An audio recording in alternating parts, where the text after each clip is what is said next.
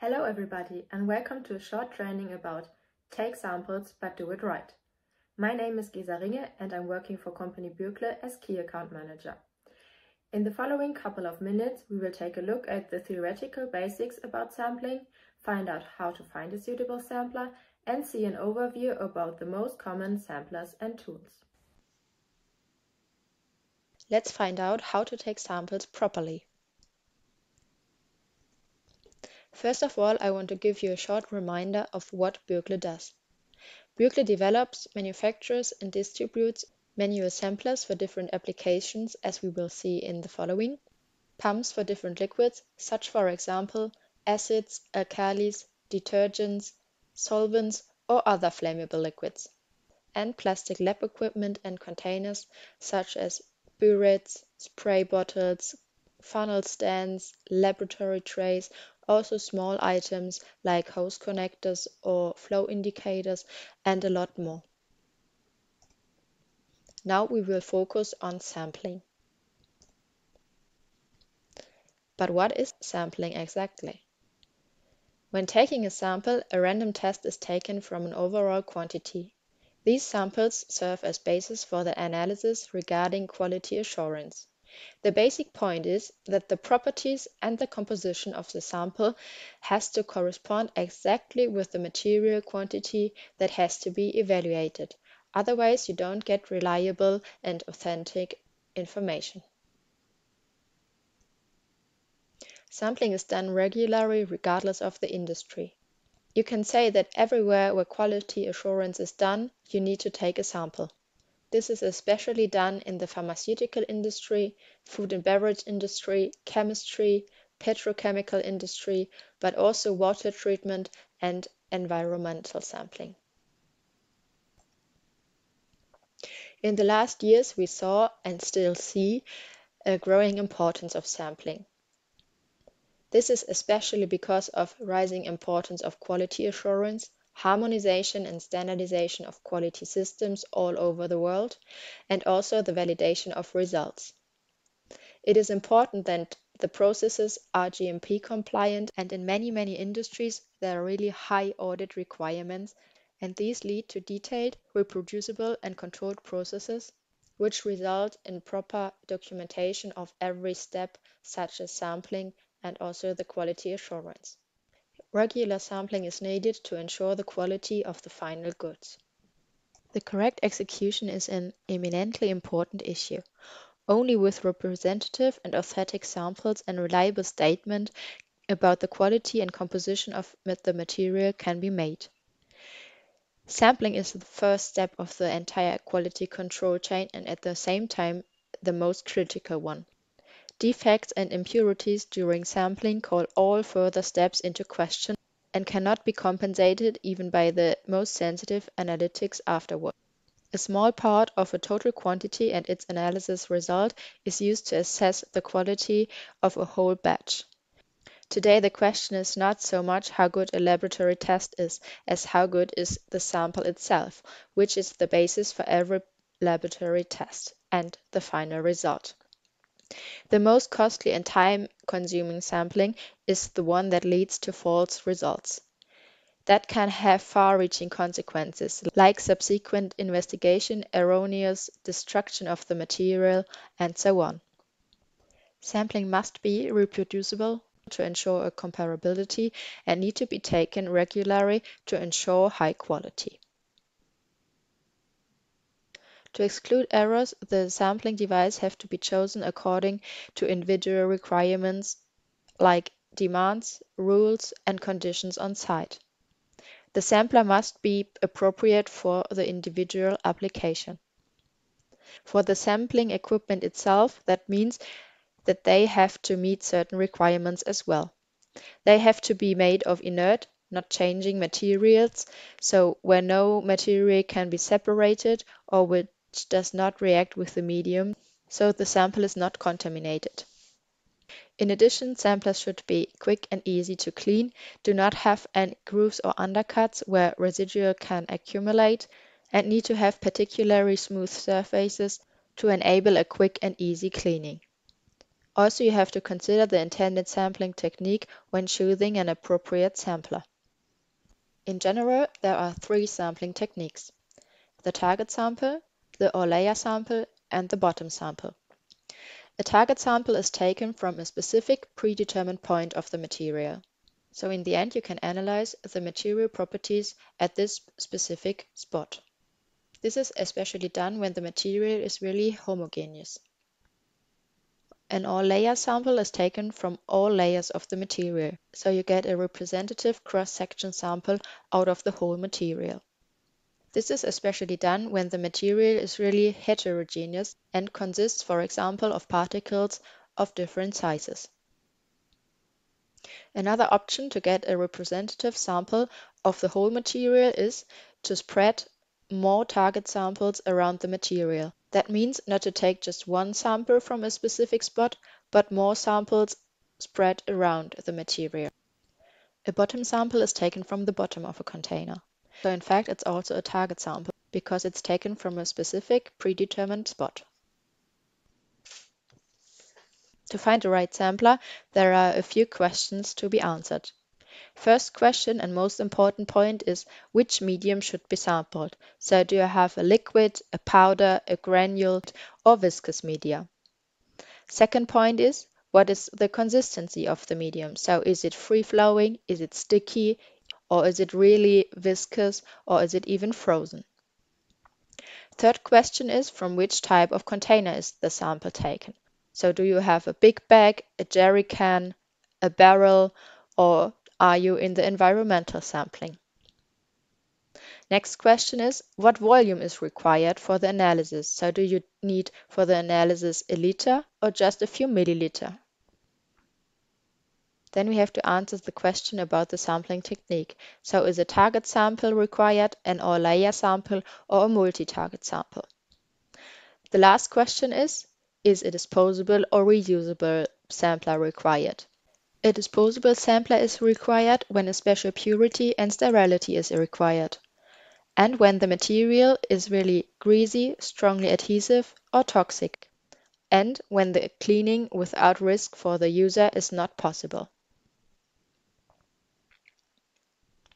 Unfortunately, there is no all-rounder, so no sampler which can be used for every single application, every material. That's why Bürkle offers a wide range of samplers. Samplers for bulk goods, powders, granules, viscous media, liquids, mineral oils, food and meat, and also frozen products and soils. Multi-usable samplers are sturdy and robust and have a high-grade finishing. Single-use samplers, in comparison, are manufactured in cleanroom and available sterilized. In the following, we will take a closer look at single-use disposable samplers.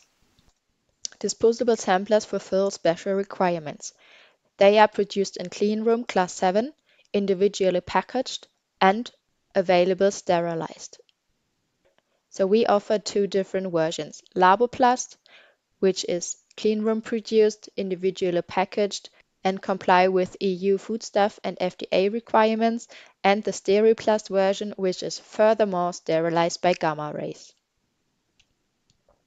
The main differences between disposable samplers and reusable samplers are that disposable samplers are for single use, made of plastic, they are produced in cleanroom, individually packaged, optional sterilized, and no cleaning is necessary after use.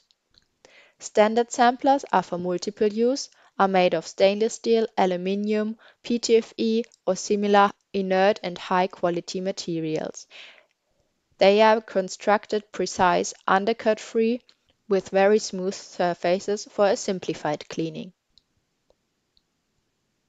The main target markets for disposable samplers are the pharmaceutical sector, food and beverage, cosmetic, and chemistry.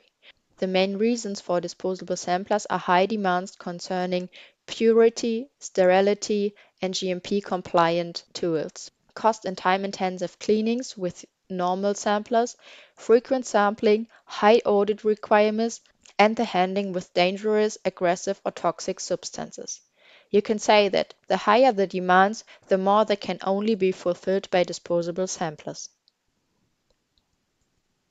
Advantages of disposable samplers are that they don't need to be cleaned after use, which is often demanding, complicated, or in some cases even impossible. Also, the cleaning method and processes do not need to be validated during audits, which is really complicated because nobody can guarantee that the cleaning is done every time exactly the same way. With disposable samplers, all certificates are available, which is a huge advantage during audits. The work processes do not have to be interrupted by cleaning, and cross-contamination is completely excluded. You can be sure every time you open the single packaging of the disposable sampler, the sampler is pure and ready to use. Also, the use of disposable samplers is a plus of safety while handling with hazardous or toxic media. All this saves time and money. Now I want to give you an overview about the samplers and tools Bürkle offers. Today we can say that for every multiple usable sampler, we offer also a single-use alternative or even an equivalent. In the following, you will see on the right-hand side the multiple usable standard samplers and tools, and on the left-hand side the single-use disposable alternative, which is always produced in clean room, single packaged, and available sterilized.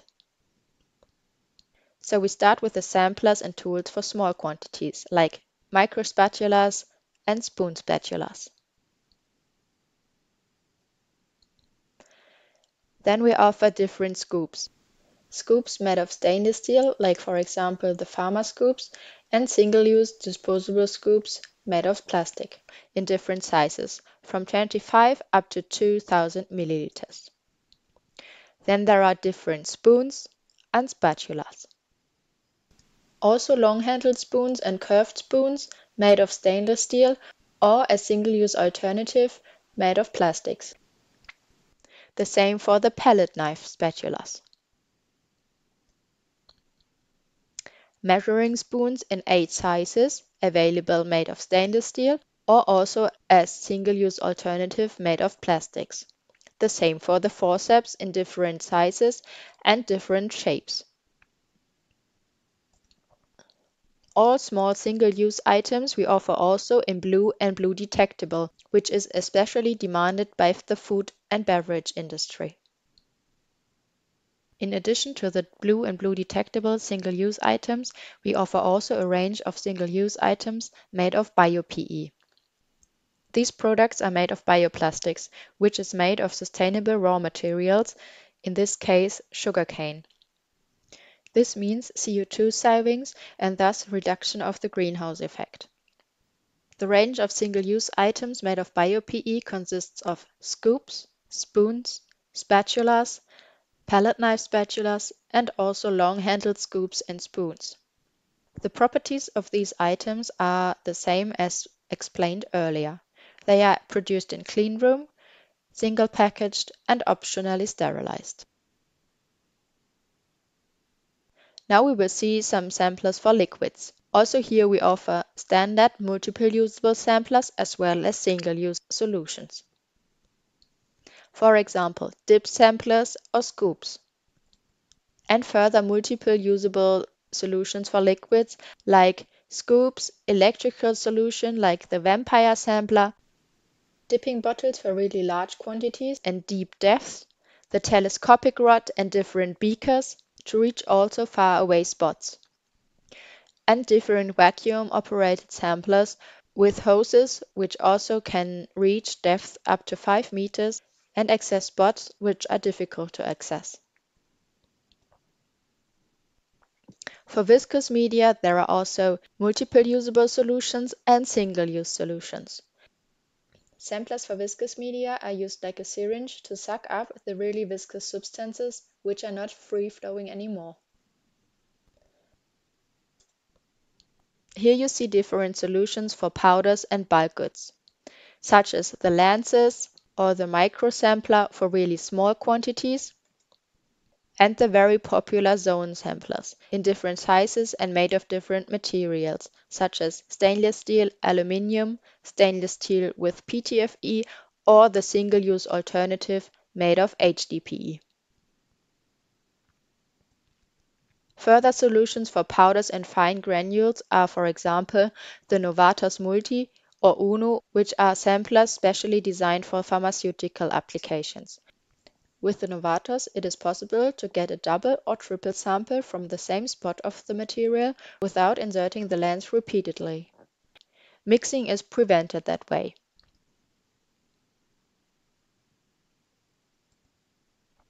Another solution for really tricky bulk goods and powders, which easily become stuck in between interspaces, is our new core sampler. This is available in 3 sizes and made of stainless steel. To complete our range of samplers, I want to show you some really popular and essential accessories.